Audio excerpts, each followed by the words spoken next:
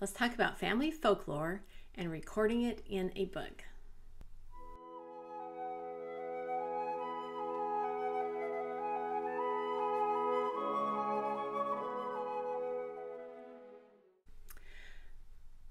What is your family folklore? And what do I mean by that?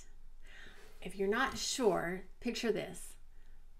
You're talking to your grandpa and you say, "Grandpa, tell me the story about what?"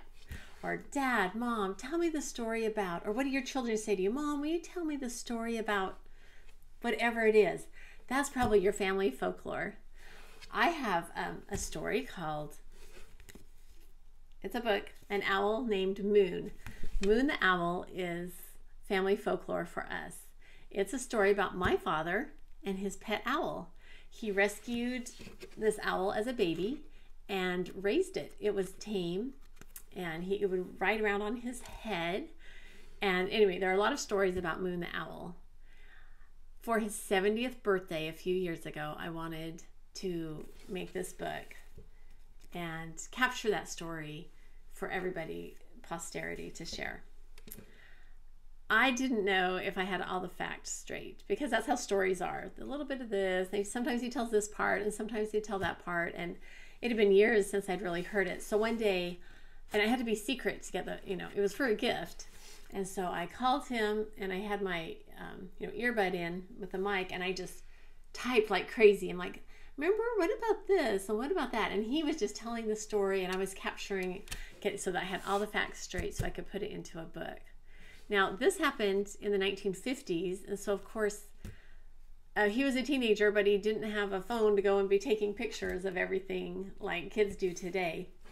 So I don't have pictures of the owl, and so I had to improvise. I had pictures of my dad as a teenager, very handsome man.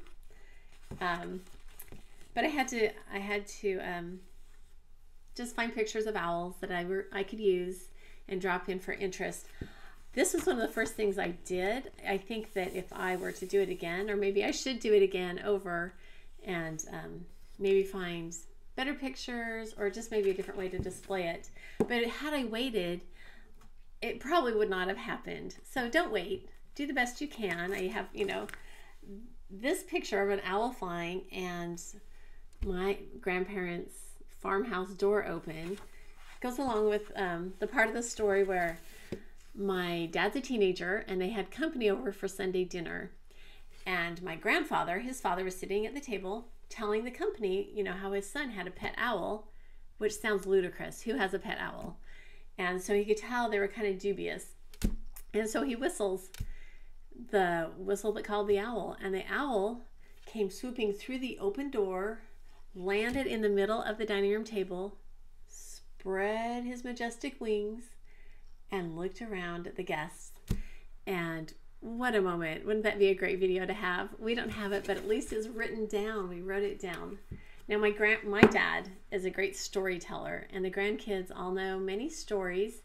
My dad was often out, even for work. He worked outdoors and has a lot of stories. And so, because this is a family history book, well, it was a great horned owl. So here's some facts about a great horned owl. And then I went one by one with the grandchildren and just said, "Can you tell me the story of Grandpa's owl or another animal story that you remember?" And so then it was fun. And here my little nephew has written the story, and here's a picture that he drew. Maybe he told many animal stories. He has a lot of rattlesnake stories, and that to the kids was one of the ones they remembered. So each of the grandchildren was contacted and in their own words told what they remember about Grandpa's animals, and then just a few other family history stories that were related to animals. He had a lot of animals growing up. So what I love is I captured it, they're written down, we can pass it on. While he is still alive, and he knew all the facts, that I would have messed up, and the grandkids, it would have been like the telephone game. But it's fun and light reading, not like a lot of family history books turn out to be. So think about your family folklore. capture the facts if you can. Find what pictures you can for real, or maybe somebody else's. If they're not copyrighted, you can use those and put it in a book. Capture your family history.